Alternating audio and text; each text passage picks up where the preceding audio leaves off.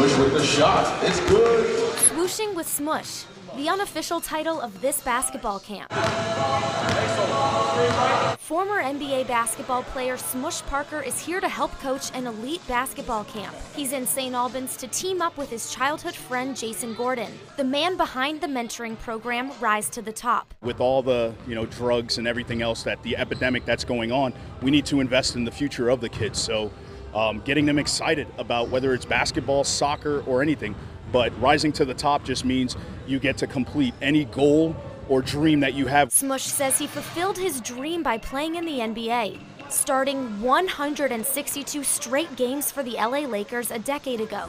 Rebound, rebound, you gotta get your rebound. Now he's helping kids reach for the stars. I didn't have this when I was 13 or their age. So this is why I'm here, because I want to give them something that I didn't have and give them an inspiration and a push that dreams do come true. An NBA player I can definitely learn some stuff from.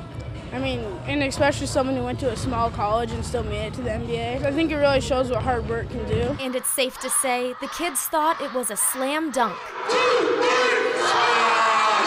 I thought it was great awesome because we got to meet him and we got to mess around with him. Now this is just the first of many clinics that Rise to the Top hopes to offer across the state with other NBA players. In St. Albans, Abby Isaacs, NBC5 News.